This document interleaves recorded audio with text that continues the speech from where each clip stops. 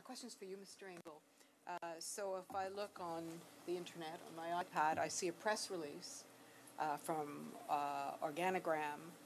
Trailer Park Boys choose Organigram as strategic partner. And in fact, your company has a Canadian licensing agreement with the Trailer Park Boys as exclusive cannabis producer, business partner, and brand developer. According to a recent presentation to your investors, Organigram will develop Trailer Park Boys branding, packaging, and a competitive product portfolio for the recreational market. And of course, we all know the Trailer Park Boys is a successful television and movie franchise, which is very popular among teenagers. So why is your company developing marijuana packaging and branding that will no doubt appeal to teenagers? And does the Trailer Park Boys brand conform to your understanding of the federal government's proposed regulations for cannabis branding and packaging? No, it's a great question. So certainly the original agreement was put in place a couple of years ago before C-45 had been drafted and before fully comprehending what the legislation would entail.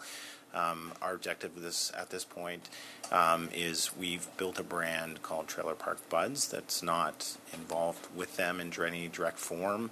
That's kind of one of the brand names that we have. But again, the goal, and we're not looking to target youth or adolescents. It is one of the kind of sub-brands for a certain sub-segment of the of the target market that we believe that appeals to people that are kind of self-deprecating and are going to laugh at themselves, but it's not necessarily targeting youth in any shape or form.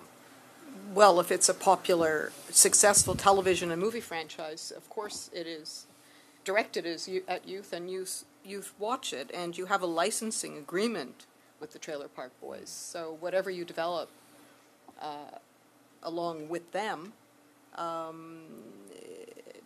do you believe that this constitutes lifestyle advertising under the Cannabis Act?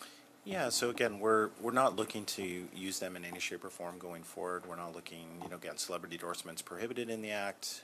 We're not looking to use them in any shape or form going forward in terms of how we'll leverage that. I mean, it really is, we've created a brand that links to them indirectly. Why do you have a licensing agreement then if you're not going to use them? I don't really understand that. Part of it was to come, so we've developed a number of different brands for the marketplace, and we wanted to look at, is there a market segment that we'll look at this. But I certainly understand your question, but, we believe it's in line with the legislation in terms of where it fits, yes. Well, in that case, then, okay. Thank you. You have a further question? You have more time? No? Oh, I have more time.